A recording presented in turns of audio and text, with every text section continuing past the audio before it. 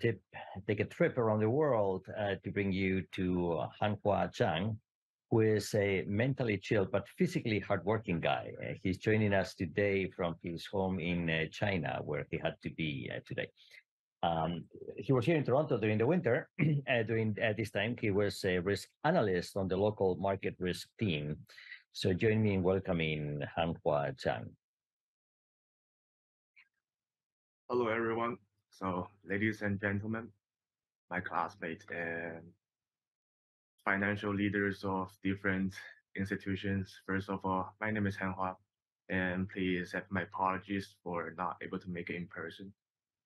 So, I was very honored and privileged to be a part of the RBC local market risk team for the fixed income department. So I'm gonna talk about my major roles first. So I was entrusted by great responsibilities where I have to manage the market risk reporting of a trading desk alone, which is the USA rates derivatives trading desk. So basically what I was doing is that just to ensure that the trading activities is under certain risk limits, whether it's PVO1 or tenors or swaps. I mean, outright risk. Just make sure that there's no breach on all kind of trading activities. And furthermore, I was also in response for the RBC's FICC department's 21-day stop loss report and their P&L dashboard report.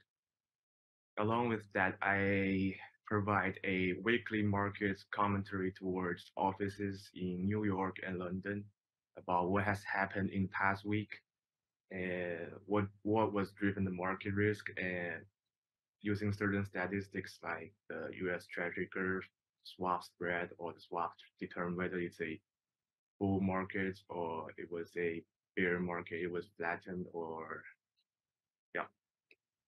So I was learning new stuff every single day by utilizing Bloomberg or just reading random articles about Chinese balloon. Just kidding. And on the technical side, I recognize the need for our team, so I developed a Python tool using PyQt library based on Python, which it tracks historical data for our team under the RBC's network files, and it certainly helped us for our annual limits report. We all know that the past couple months has been very volatile with all the banking crisis in the States or whether it's along with the IPO sensation.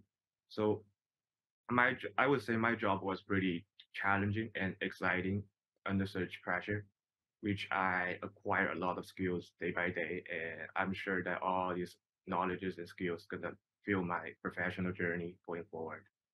So last but not least, I just want to share my gratitude towards all my members for the local market risk team, to Sia, Teddy, David, and Atanu, and kids. Just so appreciate it. Thanks. Yeah, that's about it. Thanks. Thank you. Thank you very much, Hanhua. So his supervisor at RBC was Sia Wang, who could not join us today, but sent some statement which I am reading, and I quote: Hanhua's top strength is his ability to communicate well with stakeholders. In this role, he provided our team with a weekly commentary on market conditions, as well as communicating upstream and downstream with colleagues in the front office and clients. He, he asks the right questions and has done well no matter what task we've given him, such as applying his coding skill to build a Python tool for us. He also shows strong initiative in terms of taking on more tasks. That's very nice. Congratulations very much for that statement. And moving on to a Q&A from the audience. If you have a question, please use the raise hand button in the reactions tab. Turn on your camera and unmute your mic.